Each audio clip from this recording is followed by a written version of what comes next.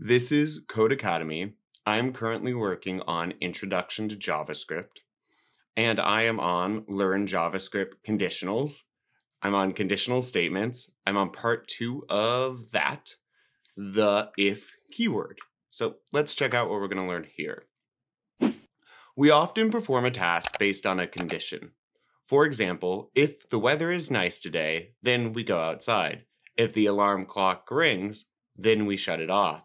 If we're tired, then we'll go to sleep. In programming, we can also perform a task based on a condition using an if statement. And you will do this very frequently in programming. So here's an example. If, and then we have that Boolean value in the parentheses. If true, because remember, Boolean's true and false values.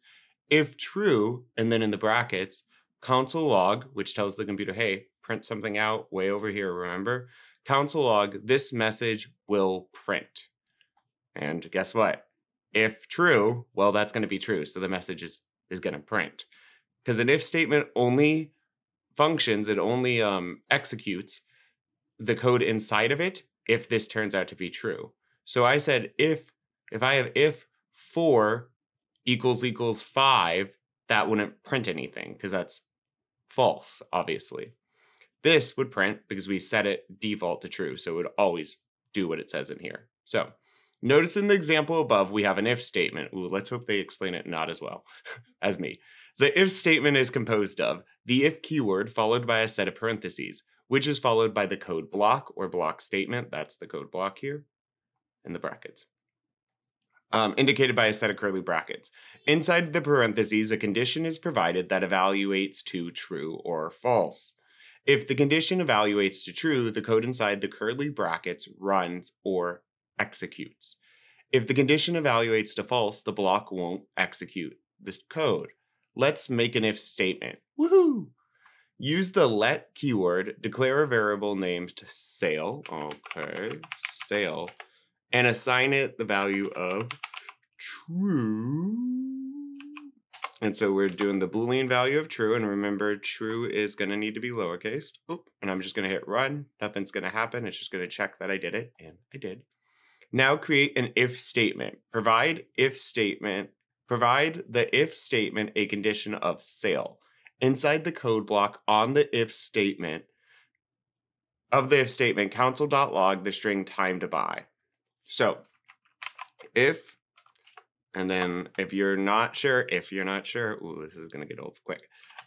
What to do, you can go up and reference this, right? But I have an idea. So if, and then we're going to write sale, oops. And then I need to go outside. I'm just using the arrow key for that. I'm going to do a bracket. And if we're going to console log, and then in single quotes for good measure. And then, of course, a semicolon. Now, will this print? What our program does is say, hey, there's an if statement.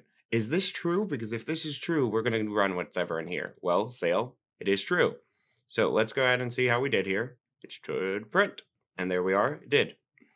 Notice that the code inside the if statement ran since time to buy was logged to the console. Below the sale variable declaration, but before the if statement, reassigns sale to false. Below the sale variable declaration, but before the if statement, reassign sale to false. Okay, to reassign, you do not need to use let again. We can just say sale false because the variable's already been created. It exists now. We can just set it equal to false. Run your code and observe what happens.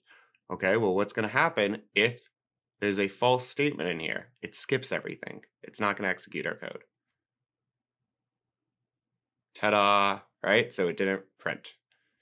So just to kind of further prove this point, I'm going to do a copy. I'm going to go up here, enter. I'm going to do paste.